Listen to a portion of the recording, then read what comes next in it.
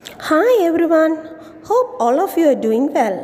Let's start our today's section. Students, can you identify these personalities? Yes, most of them are familiar with these faces, no? They are very famous in the field of athletics. Fastest runners in the world, no? Usain Bolt, born on 21st August 1986. In 2009, he got world record of 9.58 seconds in 100-meter event. The second one is Florence Griffith Joyner, born on 21st December 1959. She got record for both 100 and 200-meter events. I know, all of you are eagerly waiting to know the rest of the story of Tarun. Tarun, who is a main character, is an average student.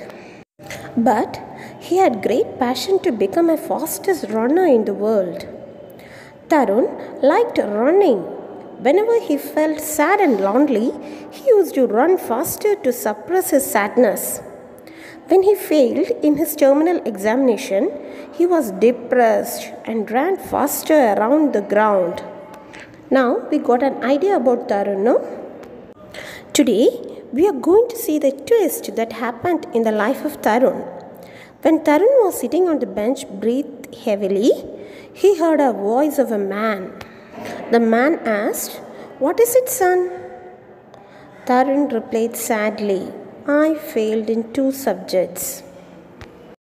Man smiled and said, "Hey, it doesn't matter. Life is full of ups and downs, my boy.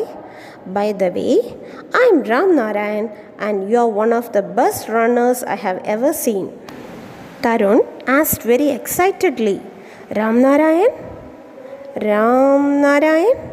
Are you the same Ram Narayan who won an Olympics medal in the 400-meter race in the 1960s?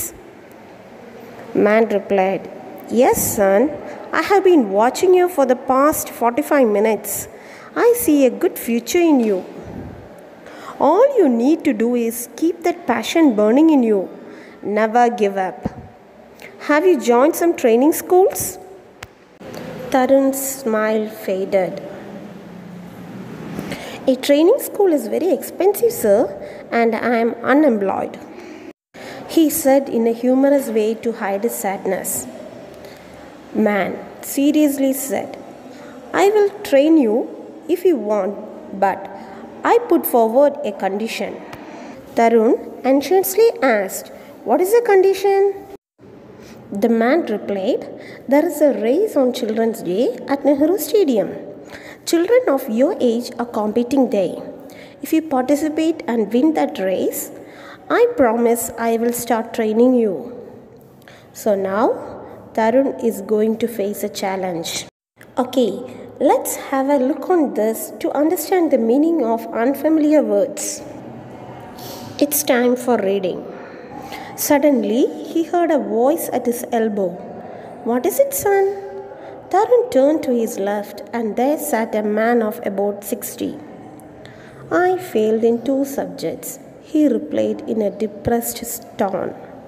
The man smiled sympathetically and said, "Life is full of ups and downs, my boy. By the way, I'm Ram Narayan and you are one of the best runners I have ever seen." Ram Narayan? Ram Narayan? Are you the same Ram Narayan who won an Olympics medal in the 400-meter race in the 1960s? Tarun could not hide his excitement.